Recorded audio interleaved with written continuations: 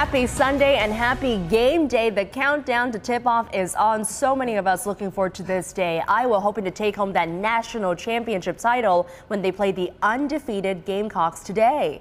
KCCI's Alex Sachs is live in Cleveland for us this morning. She's been following the team and fans for days now. So Alex, how's the atmosphere going this morning? Today is the day. It is bright and early here in Cleveland. Let's talk about this team. They are so ready for today. They've played impressively all season long. And let's talk about the offense first. They have been unstoppable throughout the season, recording 90-plus points in 15 out of the last 20 games. The Hawkeyes are led by superstar Caitlin Clark. This season, the West Des Moines native is averaging a whopping 32 points per game. And Clark's also got 3 40-point doubles in her bag from NCAA tournament play from the past 2 seasons she's experienced going into this now in her senior year. And over the last 25 seasons, no one has recorded more than 30-plus point games in men's or women's college basketball than Clark.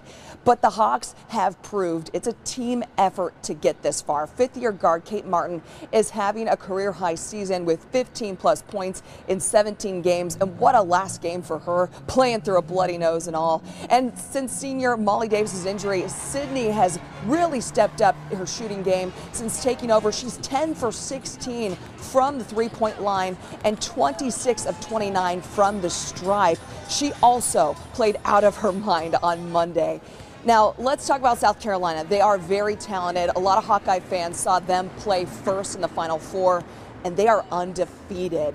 They've made a lot of history, this team, record-breaking 37 wins in a row, and they're led by Camila Cardosa, who dropped 22 points in their win against NC State to advance to the finals. That was a whooping. She also leads the team in rebounds, averaging 9 per game. They are very, very good, but so are our Hawkeyes. The Hawkeyes heading into quite the height disadvantage as well today. The players say they're confident, though, and they're never going to back down from a challenge.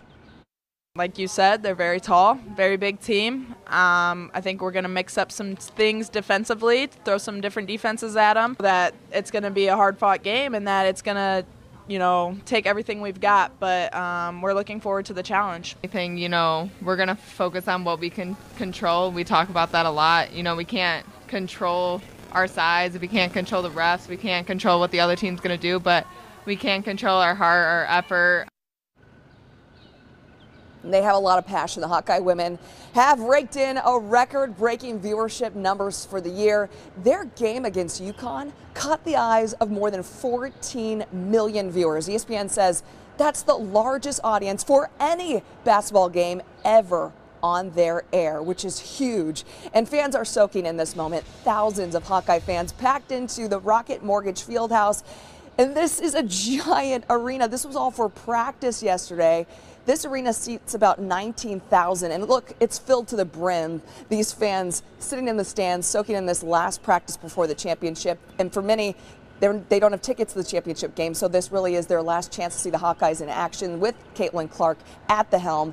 And fans we spoke to tell us this is more than basketball. It's so exciting to see all women's basketball growing.